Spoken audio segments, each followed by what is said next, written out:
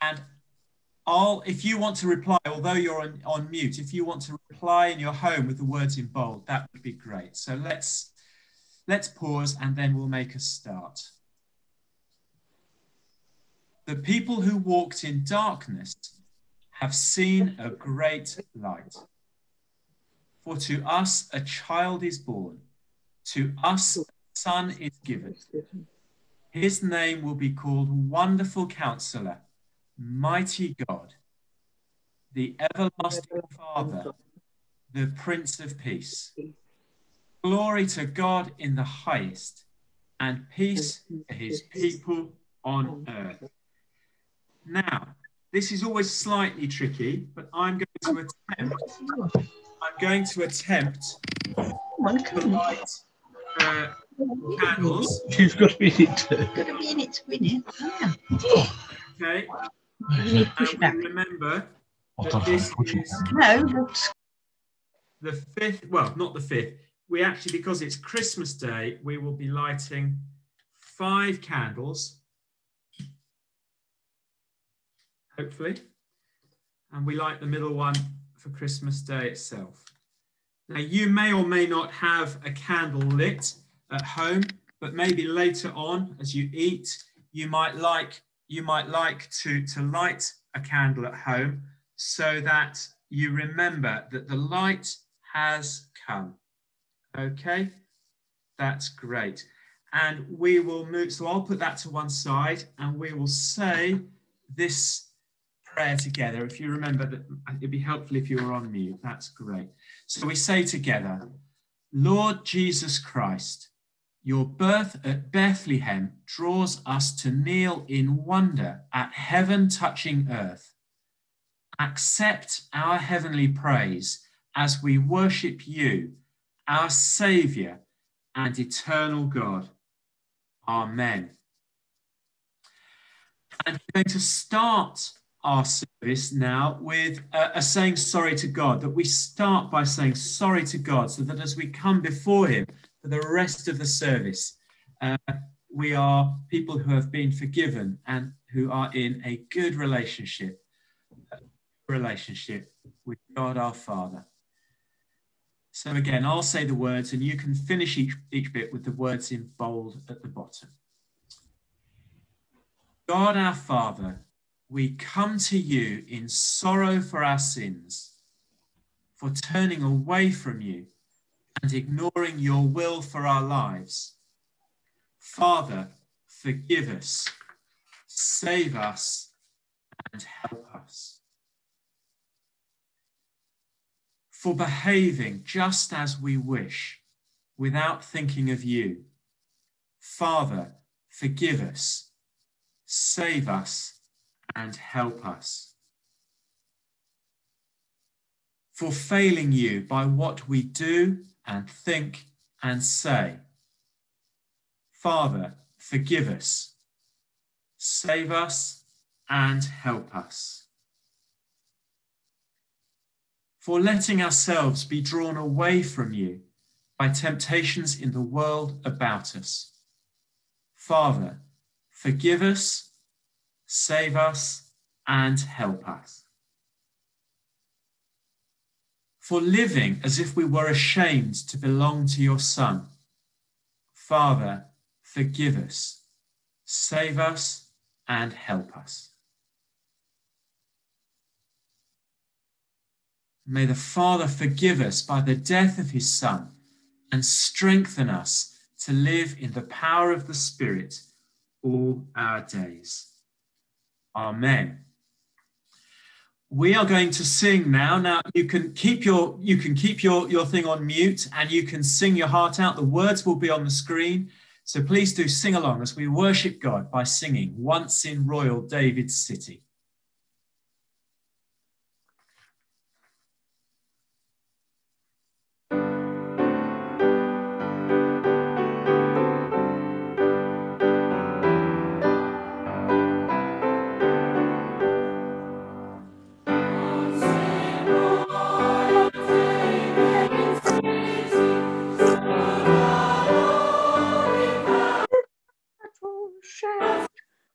where am I?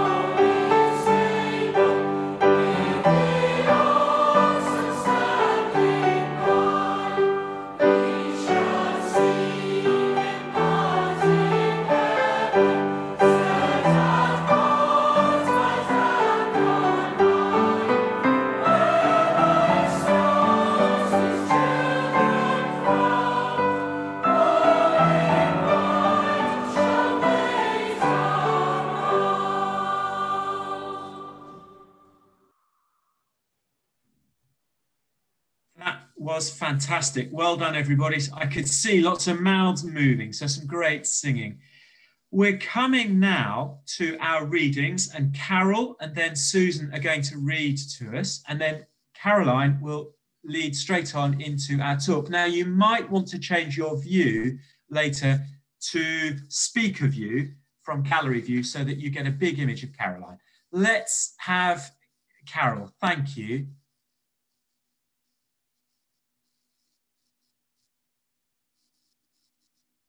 I don't know, Carol, if you're on mute still.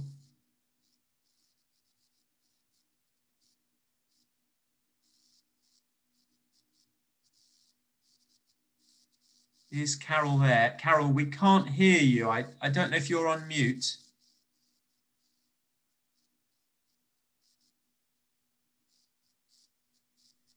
She says she can't unmute it. Okay. Rachel, are you able to unmute Carol or not? I can only ask her to unmute. I can't unmute her. So. Okay. Right, I'm there. Sorry, Bruce. Brilliant. That's great. Carol, over to you. Right, the reading today is taken from Hebrews chapter 1, verses 1 to 4. In the past, God spoke to our ancestors through the prophets at many times and in various ways. But in these last days, he has spoken to us by his Son, whom he appointed heir of all things, and through whom also he made the universe. The Son is the radiance of God's glory and the exact representation of his being, sustaining all things by his powerful word.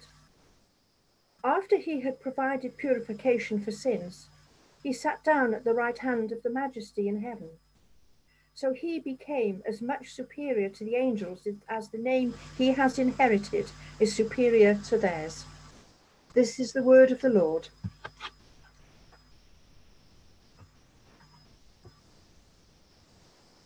Gospel of John, chapter 1. In the beginning was the Word, and the Word was with God, and the Word was God. He was with God in the beginning. Through him all things were made.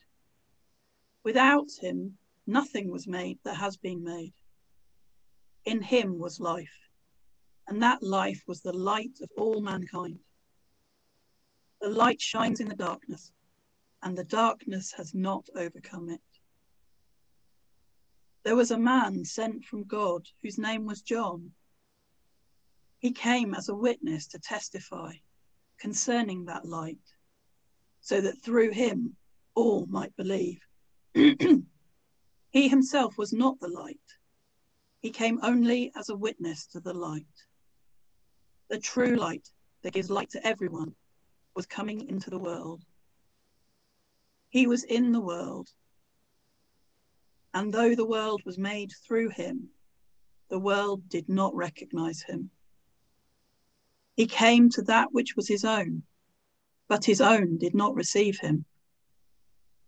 Yet to all who did receive him, to those who believed in his name, he gave the right to become children of God, children born not of natural descent, nor of human decision, or a husband's will, but born of God. This is the gospel of the Lord. Praise to you, O Christ. Thank you. I wonder, Rachel, if you could, that's better. Thank you very much. If you've got on speaker view, you might get a big version of me now, which might be better if I'm preaching. Can I say, first of all, how lovely it is to see some old faces and new ones, to Trish, to Ian Nutt, who would have been playing, of course, normally for us in church, and Nigel and Nicola. Lovely that you've joined us from Cornwall. This is the wonderful thing about Zoom. It may not be as we'd like to have a service, but it is amazing what we can do with it. Now, I don't know if you've got the Comfort and Joy app or any booklets yet, but Archbishop Rowan Williams asked a question this week. He asked, what glimpses of glory of the God's glory might delight your heart and change your perspective this Christmas. What glimpses of God's glory might delight your heart and change your perspective this Christmas? And I ask that well aware that we are not having the Christmases we normally do, none of us. And some of us find ourselves on our own for the first time. Maybe this year we've experienced all kinds of setbacks, frustrations, disappointments, and indeed a heartbreak as well. But when we hear that reading from John 1 that Susan read for us, we hear again of the wonder of the incarnation, the Word made flesh. You know, it's just incredible, isn't it? That God made himself small to be born as one of us. And in that chapter of John, we don't get the narrative of how Jesus came to be born and the story which the other Gospels give us, but we get, if you like, a poetic version of the significance of his being born, that Jesus was with God before creation and in time as well. It was through him we understand that the world was created, that he is, in our first reading, the exact representation of God. I don't know if those of you from Kingsnorth Church remember, it seems like another lifetime ago, our Lent course on Ruth Valerio's book, looking at creation and God in creation. And here we hear that God spoke creation into being, which we see in Genesis 1, but actually he did it through the Word, which was Christ. He is also the light and life for us. If you suffer from SAD like me, then light is very important. And I have lots of candles around the house at Christmas as well. The light that isn't overcome by darkness. That's something we can take with us into this strangest of Christmases, isn't it? But you know, the incarnation itself is a stumbling block to many. It was to the Greeks, because to them, you couldn't have something divine and sacred mixing with the mundane. It just didn't happen. So that would have been a scandal and a heresy. And to Jewish people, as John goes on to say, that the Word made flesh and made his dwelling among us. Well, that would have been a complete scandal to them, because to them, God dwelt in special sacred places like the temple. And the word in Greek for dwelling among us is the word tabernacled, which to Jewish hearers would have brought to mind the tabernacle in the desert where God was. And there were lots and lots of rules of how that was to be made. It was a supremely holy place. But how could God then somehow make his dwelling among us? That tabernacle was for the Israelites in the desert. And I want to suggest that this year has been a complete desert for many of us. So how again can we see glimpses of God's glory in the desert that might be 2020? We might be looking forward to getting rid of 2020, and maybe the new year will take on a special significance for us. Things surely can only get better with the vaccine around the corner. But I wonder if there is another stumbling block for us when so many people might think, well, God is only really when we worship together in church. What have we learned this year about God being with us in our homes? He has dwelt among us and been with us through all the setbacks that we have had. And I also feel too that his glory can be glimpsed in us sometimes simply putting one foot in front of the other, in enduring and keeping going when things get really tough and we get another setback, another lockdown, another disappointment. But we lean on God and turn to him for his strength. He is with us. He comes to identify with us, being born in a stable, in all the disappointment and setbacks of this year. And also, we can't save ourselves. Without him being born among us, his saving work on the cross and resurrection could not have happened. We can wonder at that as well. And then, of course, our own humanity is affirmed in the incarnation. We see glimpses of glory among the people around us, also in people of faith, like the boxes of hope that have gone out, and also among people of no faith and other faiths, because we're all born and created in God's image. I rejoice to hear that the local Sikh temple was able to provide 800 meals for the poor truckers around Dover and Manston. And I know Bruce might have something to share of the churches in Dover looking to reach out to the poor truckers who aren't able to get back for Christmas.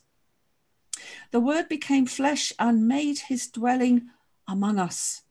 Other glimpses of glory, creativity in our IT, people like Rachel and Chris Myers, new gifts being raised up, the joy of interacting with children in our Zoom Christingle on Saturday, so many others. And I'd love to hear other examples of God's glory being glimpsed despite everything from you.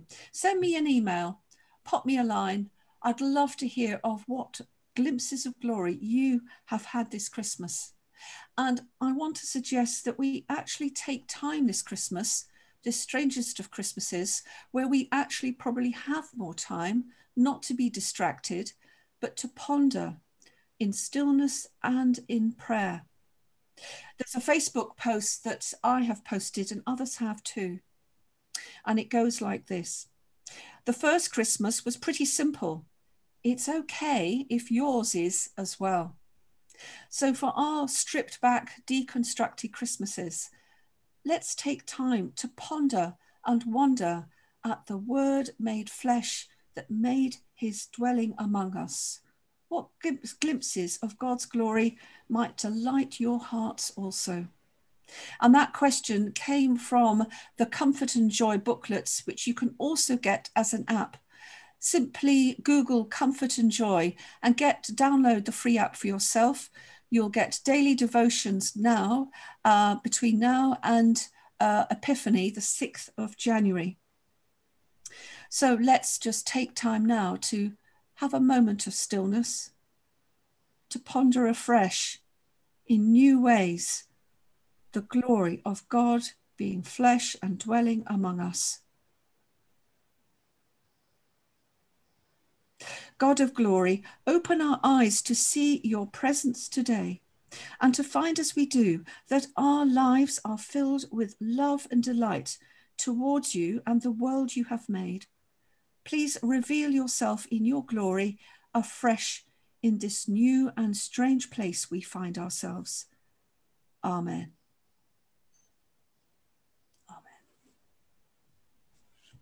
Thank you, Caroline. We're going to sing now. We're going to sing Joy to the World and maybe use these words that we can sing at home to reflect a little bit on where we can see glimpses of God's glory around us. Thank you.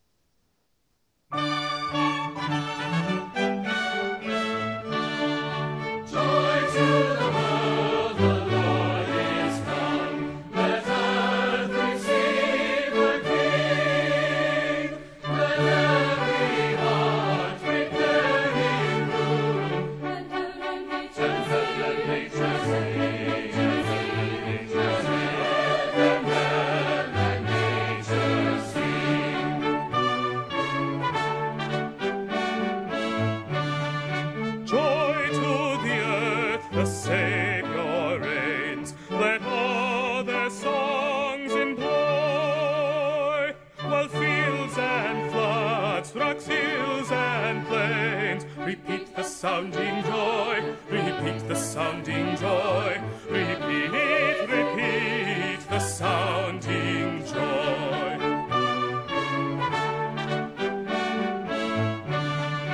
No more let sins and sorrows grow, nor thorns infest the ground.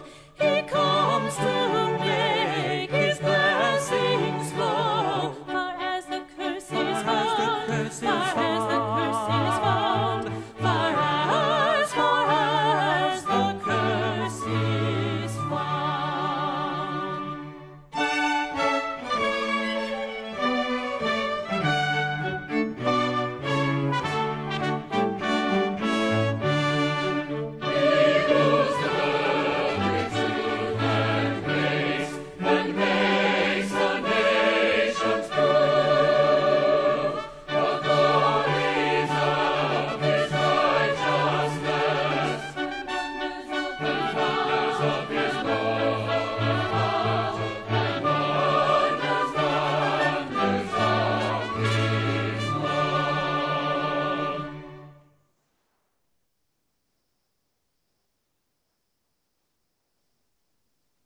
Right, we're coming to our creed. Now, I found this creed. It's a little bit different from ones we've used before, but Jackie and I are going to say bits in turn. But I just wonder if, as you listen to us declaring the truth of what we believe through these words, whether there's one word or phrase that might particularly resonate with you that you might like to write down or remember. And maybe that becomes another way for you to glimpse something of God's glory in the days to come. So Jackie's going to start. I believe that Christmas is more than a time for parties and ornaments. It's a time for remembering Christ and the incarnation of God's love in human flesh. I believe there are gifts more important than the ones under the Christmas tree, such as the things we teach our children, the way we share ourselves with friends, and the industry with which we set about reshaping the world in our time.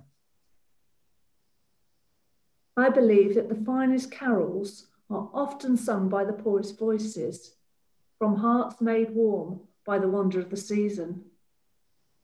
I believe in the angel's message that we should not be afraid. The babe of Bethlehem is able to overcome all our anxieties and insecurities.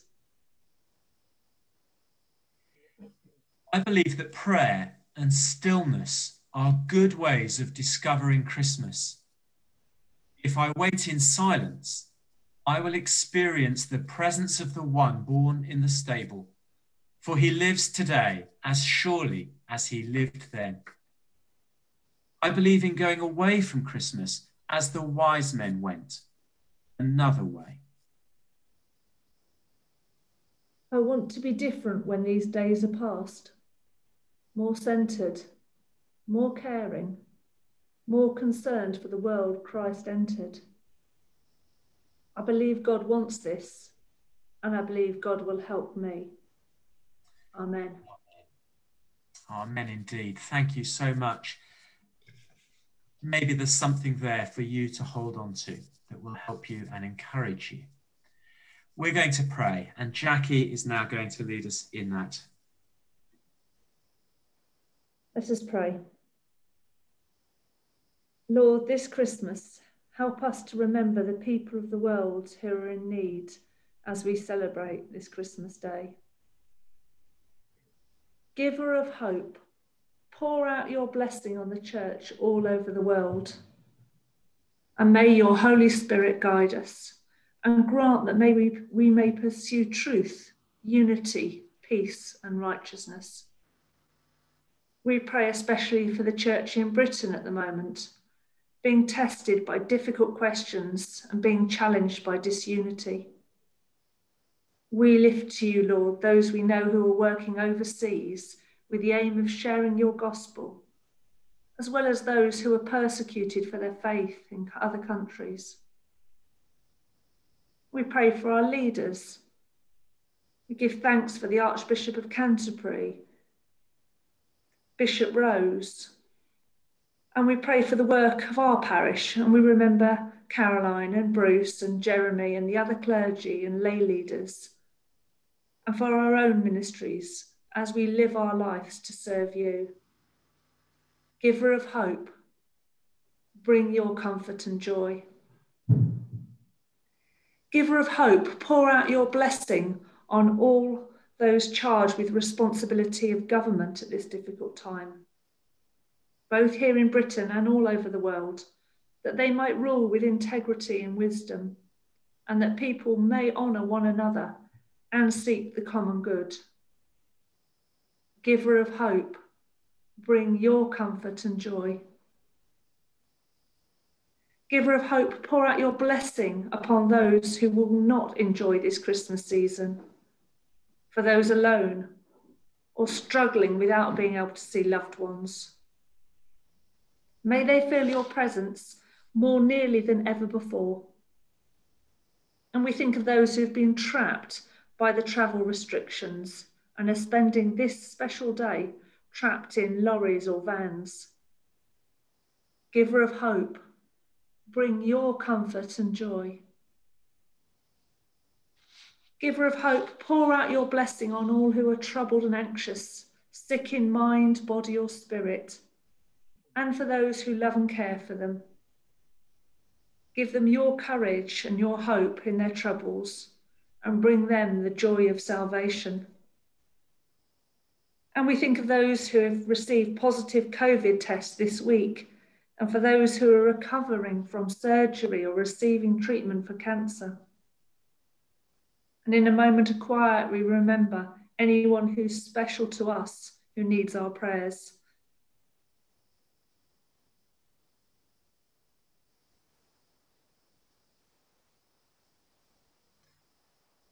Giver of hope, bring your comfort and joy. Giver of hope, pour out your blessing upon all who have loved lost ones this year. Bring comfort to those who are grieving, and may their faith be strengthened as they look to you, the hope of the world. And again, we lift up to you in a moment of silence those who we are aware of who've suffered loss.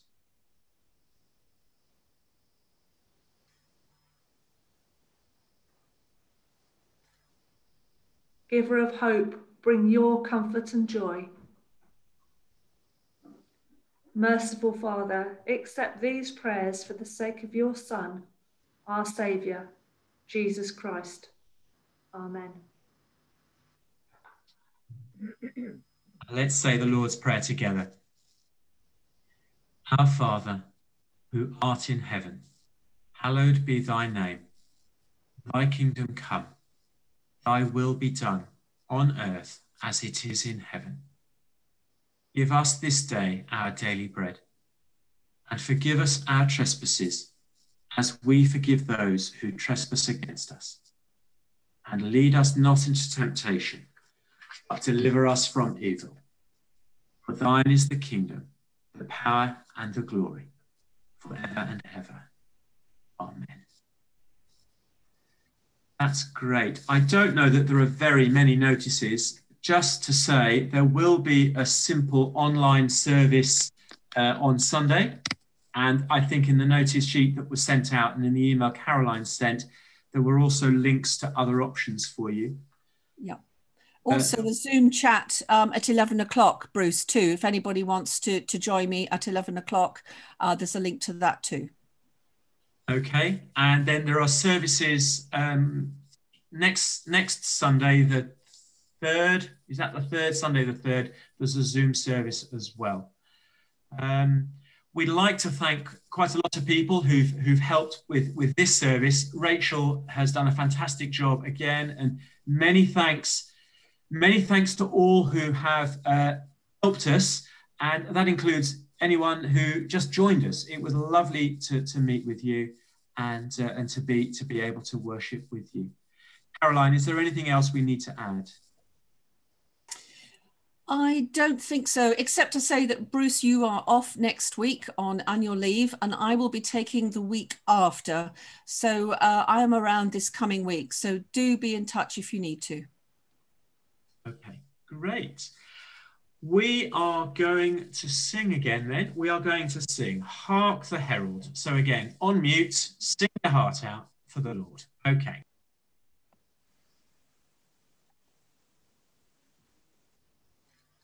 Thank you.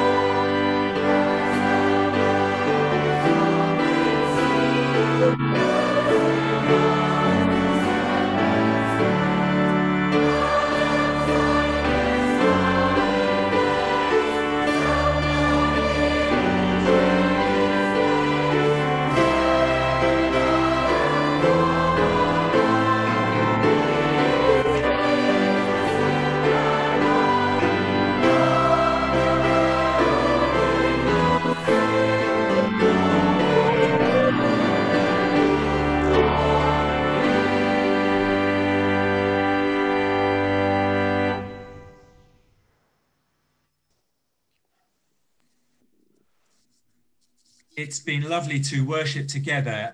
Just to say, that Zoom chat is on Sunday, not today. So if you want to hang around briefly at the end just to say goodbye, please do. Right, so may the joy of the angels, the eagerness of the shepherds, the perseverance of the wise men, the obedience of Joseph and Mary, and the peace of the Christ child be yours this Christmas. And the blessing of God Almighty, the Father, the Son, and the Holy Spirit be among you and remain with you always. Amen. Go in peace. Proclaim the word made flesh. Glory, thanks, and praise to God. Amen. Lovely. Thank you so much for sharing with us. It's been lovely